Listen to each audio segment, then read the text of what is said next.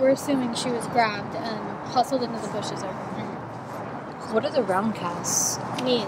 See the handprints in front of them? Perp made her crawl?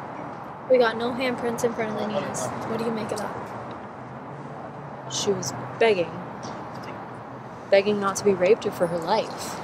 Both. So the perp picked up a rock. We've got that at the lab with her blood on it. Broke her nose. She was gushing blood. We found it on her clothes, on the ground here. Also, a condom wrapper. So she's crawling away with a broken nose, raped, begging for her life. Then the guy shoots her twice.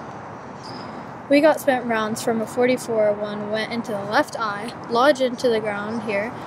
Other one took off part of her head and ricocheted up there. Did you find a book? No, why?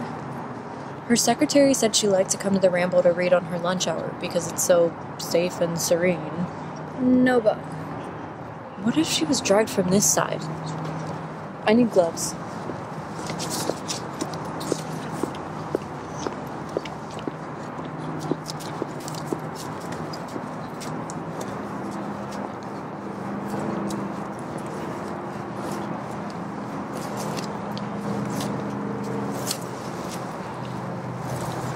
A burnt out case murder mystery. I guess we screwed up.